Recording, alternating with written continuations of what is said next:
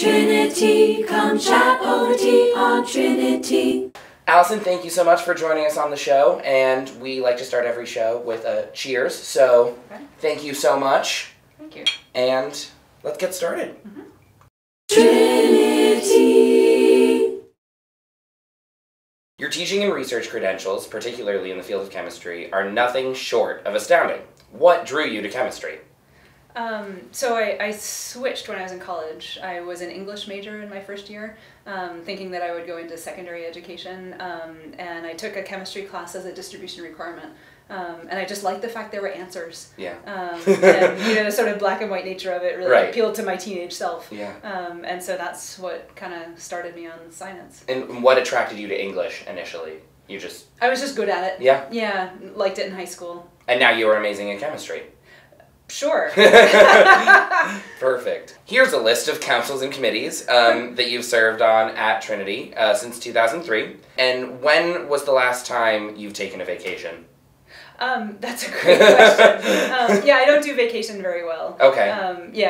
But I really like being involved and like seeing how the college works and being involved in all sorts of corners of it. So yeah, that's been one of my favorite things about being here. You are the recipient of a National Science Foundation grant, which congratulations. Thank you.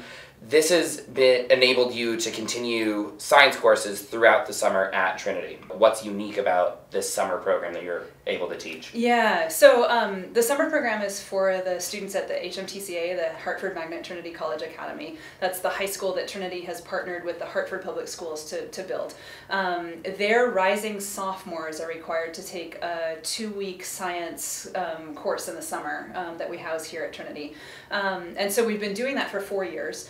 And what the NSF grant has allowed us to do is to hire undergraduates who are interested in a teaching career to come here to Trinity for the summer and teach the high school students. So we're teaching the college students how to teach science, and they're in turn turning around and teaching the high school students. And so we've partnered with 61 liberal arts colleges around the country to do it. Cool. So we have students coming from Grinnell, from Whitman College, from really all over the country who are planning a career in secondary science education. What is your favorite thing about teaching at Trinity? Teaching at Trinity. So I teach a lot of really different kinds of things.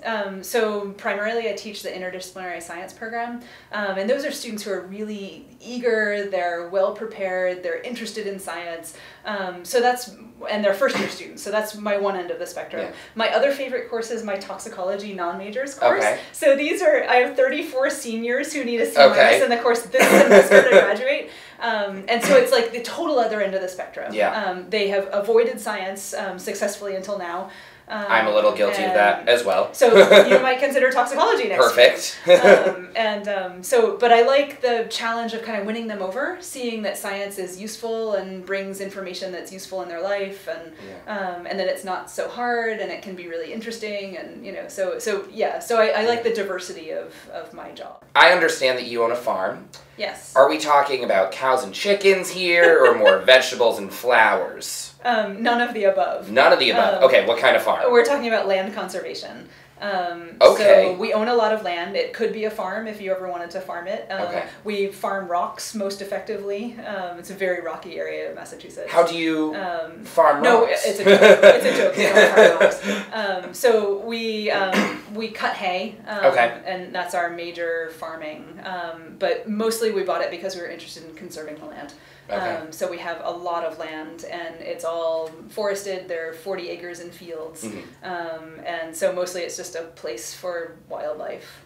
So we've got a photo of you from your childhood days, and let's get that up there. If you met this child today, how would you describe her? Well-behaved. Well-behaved. Curious. Okay.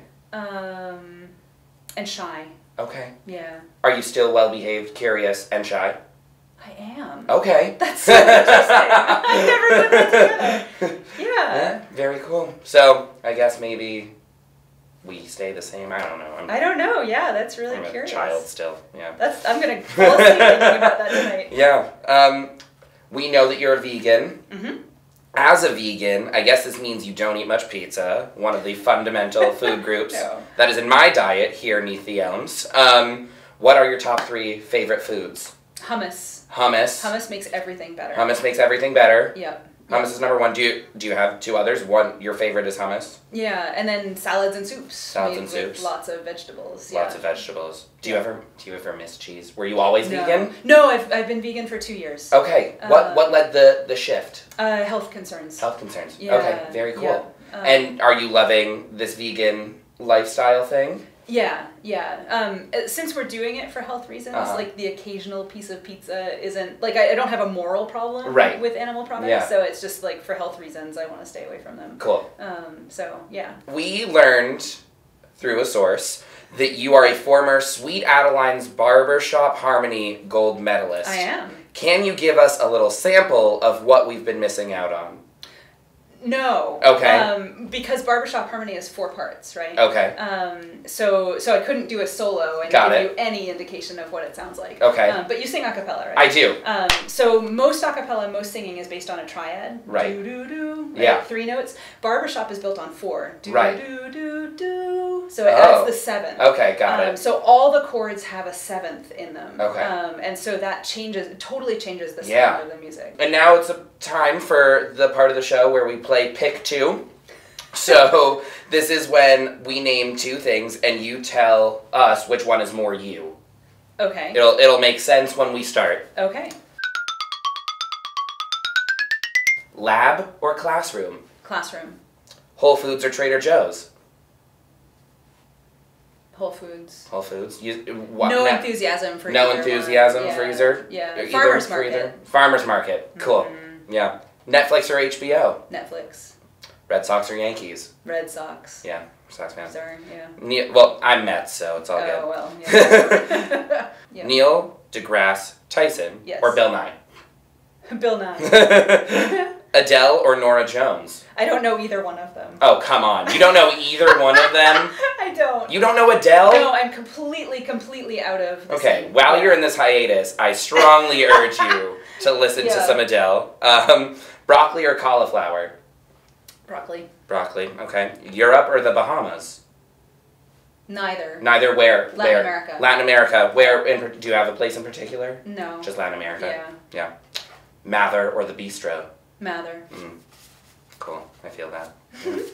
Alison, it's been a pleasure chatting with you over some tea today. Thanks so much for joining us, and cheers. Cheers. Thank you. Thanks. Trinity, Trinity, come chat over tea on Trinity.